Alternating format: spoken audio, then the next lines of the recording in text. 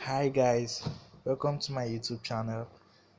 Please kindly like and subscribe to my channel. For notifications, please kindly hit the notification bell. Thanks. Today we're gonna learn how to prepare our jollof rice. Uh, you blend your puree. After you've made your puree, you parboil your rice and rinse it.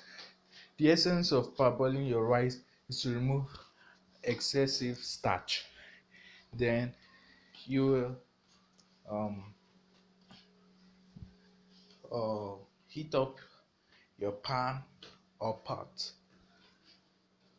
You fry your onions.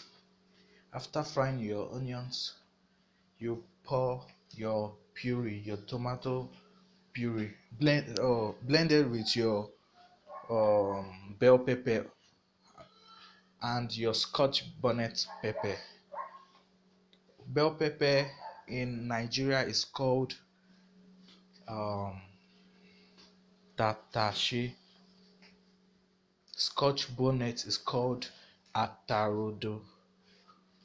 After blending it with your tomato for the puree, and you pour it inside a frying pan.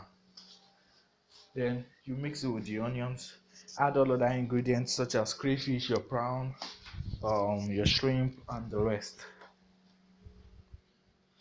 Um, then you take your parboiled rice and you pour it into your pot and let it cook until soft, but don't let it get burnt. Then after that, your jollof rice is ready to be served.